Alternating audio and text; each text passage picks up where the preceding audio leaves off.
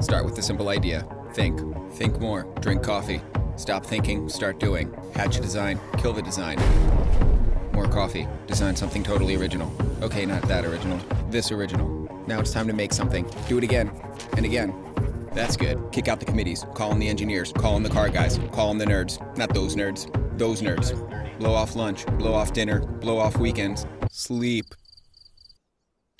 Okay, that's enough sleep. More coffee. Build a prototype. Mold it. Shape it. Hate it. Start over. Build another prototype. Mold it. Shape it. Love it. That's good. Kick out the committees again. Why? Because they lead to compromise, and compromise leads to this. Okay, back to it. More coffee. Give it some kick. Give it more power. More power. Never too much power. Give it 40 mpg. No, 41. Give it a smartphone app that can start the engine. Give it a huge display. Bigger. No. Bigger. Good.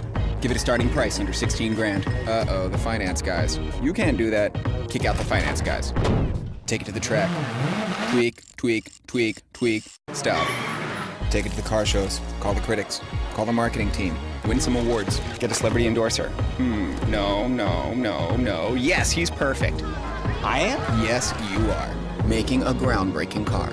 It's that easy.